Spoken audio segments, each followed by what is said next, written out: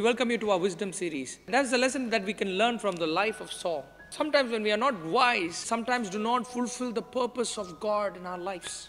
God would have had a great purpose of someone's life, but sometimes they don't fulfill the purpose of God. They don't see the greatness of God's plan in their life and they die.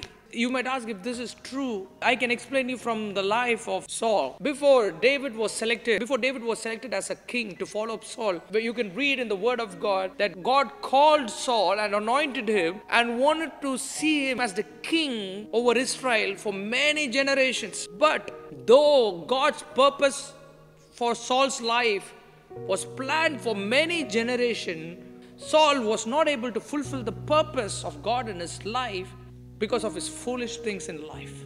Sometimes, if you are not wise in your life, if you don't walk according to God's will, if we don't understand the plan of God in our life, sometimes we might not fulfill the plan and purpose, the entire plan of God in this world. A man who does not work on his wisdom is not wise. A man who does not know what is the plan that the Lord has got for his life may not be wise. Wisdom does not come with experience or age. If you say that you're wise, you have to grow every day in your wisdom.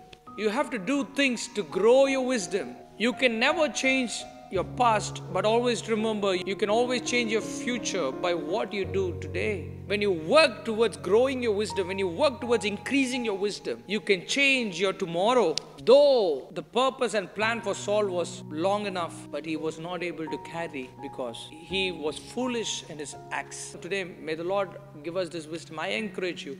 God has a plan and purpose for your life. That plan and purpose is big. Today you might not know the value or the greatness of the purpose that God has over your life. But remember, foolish acts in our life can ruin the purpose and the plan that the Lord has for our life. Today, let us decide to walk in wisdom. Let us learn this lesson from the life of Saul and decide to walk in wisdom.